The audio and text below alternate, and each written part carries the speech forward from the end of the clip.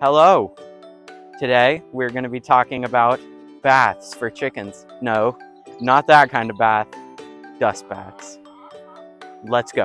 So first up, we drill holes in the bottom. This is really old and it has been rained on and stuff, so it's time to replenish it. So we're going to start with the sand. I'm just going to pour this whole bag of sand in here.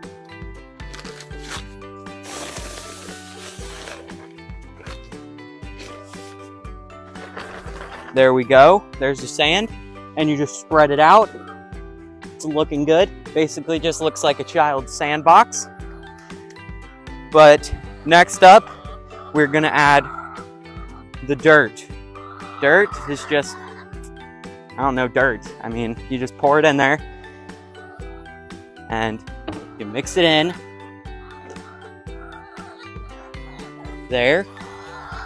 And then lastly, we're going to add the diatomaceous earth. This is the kind that has clay in it. Usually you'd want to use the white, because that's just better in general, I think. And we're going to sprinkle a whole bunch of this in there, probably just the rest of the bucket, and we will come over here and we'll mix it in, and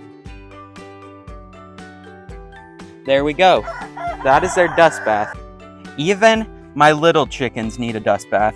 They're escaping, but they need to keep parasites away pretty much.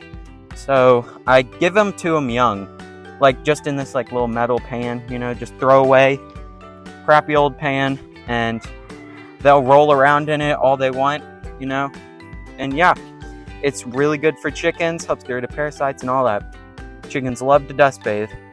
The reason chickens need dust baths is because of like external parasites, like fleas, stuff like that, ticks, you know. There's scaly leg mites, which go under their scales in their legs, and like they look fanned out and stuff. And when they dust bathe, it makes them like, I guess, undesirable for bugs.